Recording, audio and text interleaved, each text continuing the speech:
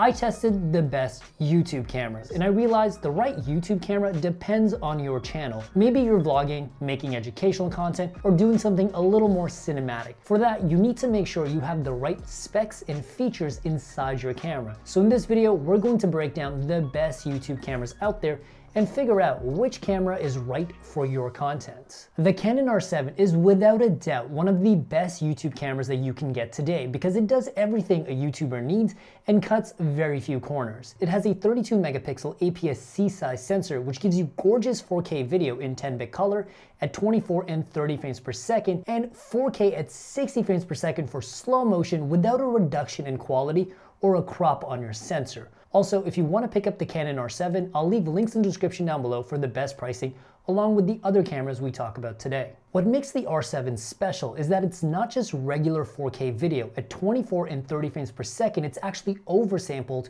from 7K, which means you get the quality of 7K, but in a 4K video. And it also has C-Log for advanced color grading. But the Canon colors right in camera are really great. They especially make people's faces and skin tones look really good. And I really love the slow motion options in the Canon R7. It of course does 4K at 60, but it also does full HD at 60 frames per second all the way up to 120 frames per second in 10-bit color. Also, don't forget about your YouTube thumbnails. The Canon R7 shoots high resolution photos at 15 frames per second in mechanical shutter mode and 30 frames per second in electronic shutter mode. This is really useful for capturing thumbnails where there's a lot of movement and action. And the 33 megapixel sensor along with the 14-bit RAW option gives you a lot of flexibility when you're editing your thumbnails. Trust me, thumbnails really matter. Plus, the autofocus in the R7 is ultra reliable with the subject detect for both people, animals, and vehicles. In terms of the body and design, it's a very standard mirrorless camera. Canon is known for making easy to use cameras. The button layout and menu in R7 is very simple, but it also has dual SD card slots and it has in-body stabilization for smooth handheld, and of course, it has a flip out screen so you can see yourself. However, I do recommend using a monitor instead if you really want to be serious about your YouTube. However, I have two small complaints with the R7. One, the lenses from Canon at this moment in time are pretty limited, and the kit lens that the R7 comes with is kind of just meh. But I have a fix. You can actually use a speed booster that converts your APS-C sensor into a full frame sensor using a reverse magnifying glass, so you actually get the look of full frame on a budget. And it also gives you access to Canon EF lenses, which are much more affordable, but there's also a wider variety of lenses because there's also third-party manufacturers that make EF lenses, and the autofocus still works perfectly fine because this is actually officially supported by Canon. The Canon R7 is 1000% a great camera for YouTubers, content creators, and even if you want to do a little bit of photos because it covers the three things you want to look for in your camera.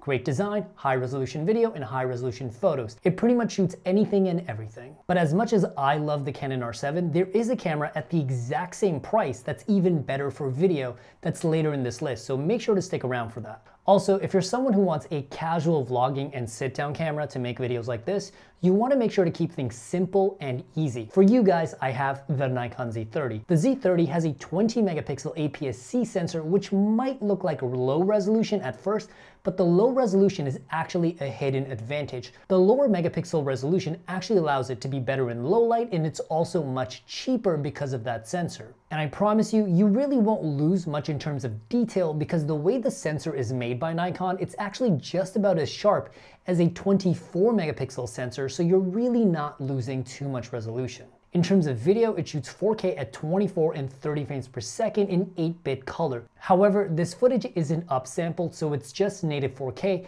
and you won't get as much flexibility in your colors as the R7 because it's 8-bit footage. But that's good enough for vlogging and easy sit-down videos like this. The Nikon Z30 does have a flat profile, however, I recommend using the in-camera colors for the most part, and they look pretty great. The Nikon Z30 also shoots full HD at 60 frames per second and 120 frames per second for slow motion. And let's be honest, slow motion looks awesome. Now, I know the Nikon Z30 is not as powerful as something like the Canon R7, but it's a lot cheaper, and the body is a lot more portable, making it better for vlogging. Plus, it has a flip-out screen so you can see yourself, and the menu and button layout is very straightforward and simple. But one huge advantage that the Nikon Z30 actually has over the Canon R7 is that there's a wider variety of lenses available for the Z30. Plus, the kit lens that the Z30 comes with is probably the best kit lens I have ever used. It's very sharp, and it also has vibration reduction built right into the lens. The Z30 is the perfect vlogging and on-the-go camera. But for my serious YouTubers who want to make high-end content and YouTube bangers, I recommend the Sony FX-30.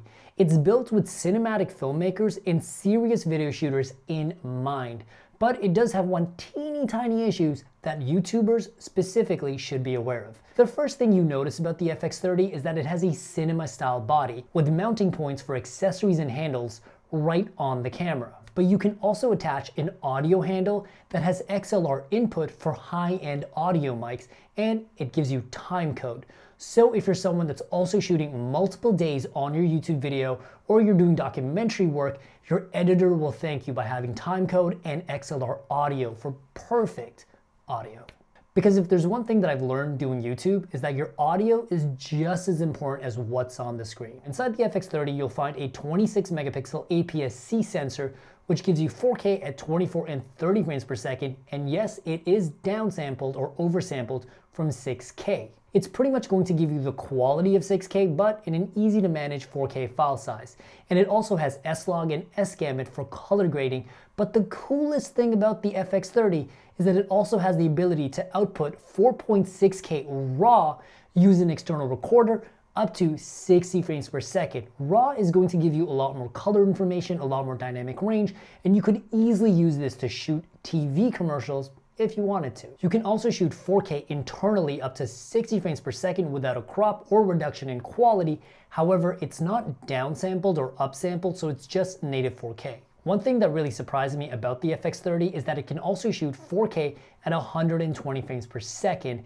This is a pretty rare feature to find in modern cameras, but especially at this price point. The 4K does have a 1.6 times crop, so you zoom into your sensor, but it's a nice feature to have, and I kind of just consider it a bonus in this camera. The Sony autofocus is also very fast and very reliable, and the body also has in-body stabilization for smooth handhelds. Now for the big problem with this camera. When it comes to photos, well, it really doesn't do very good photos. It only shoots in single frame mode and only in JPEG with no option for RAW, which pretty much makes this an unusable thumbnail camera because you're not really going to be able to edit your photos and you're only capturing one photo at a time. It's kind of tragic and it's a flaw in this camera, but if you're a serious video shooter and you really want to start using a proper cinema camera, the FX-30 is the best way to start because it's also the cheapest cinema camera on the market. But the lack of photo features is just unfortunate, and if you feel the same, I actually have a little recommendation for you. The Fuji X H2S has the same video specs as the FX-30, including the ability to output RAW video, but it's a 26 megapixel sensor which shoots at 15 frames per second in mechanical and 40 frames per second in electronic shutter mode. The autofocus isn't quite as good as the FX-30, but it's pretty close. The only reason it's not officially on this list is because when you look at the price, it comes pretty close to a hybrid full frame camera, which I do think is a better value for most YouTubers. And you might be wondering, what is a hybrid full frame camera and why should I get one? The main reason to get a full frame camera is that it has a larger sensor, which means you can capture more light and thus more detail and thus better quality. And the larger sensor also gives you a wider field of view, giving you a more cinematic look to both your photos and videos. And full frame is also the gold standard for most professionals, and most Netflix shows, movies are also shot on large format full frame sensors. So if you want to make art and you want to make YouTube bangers, let's talk about the Canon R6 Mark II, the best hybrid full frame camera out there for the money today. The R6 has pretty much everything you could possibly want in a YouTube camera without making any sacrifices to quality or cutting any corners. It has a 24 megapixel full frame sensor which produces sharp and crisp video quality.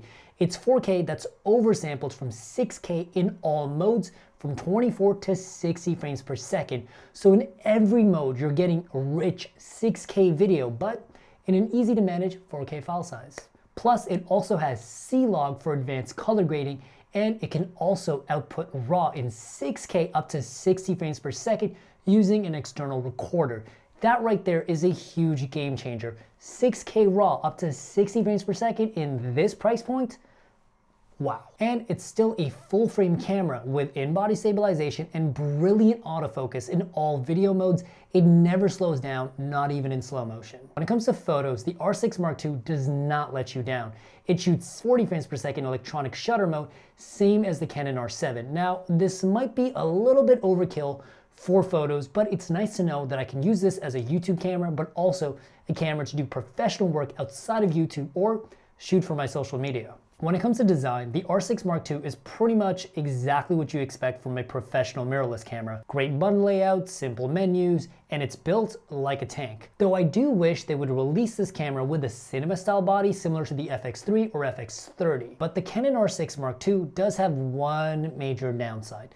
The lenses for the RF mount that this camera uses are very expensive. They're 1000% worth the money, but they're expensive.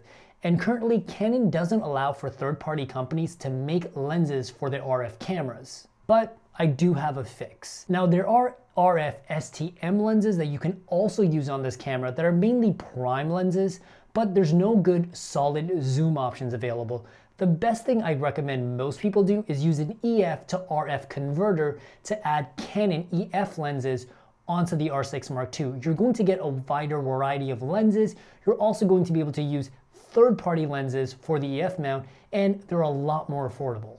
What I love about the Canon R6 Mark II is that it perfectly balances photos and videos at an amazing price point without making any sacrifices or cutting any corners. There's no major downsides to this camera as long as you're okay with using EF lenses. And if you have the money, I highly recommend the RF lenses. With that being said, make sure to check out the links in the description down below for the best pricing on all the cameras we talked about today, and I'll see you guys in the next video. Peace.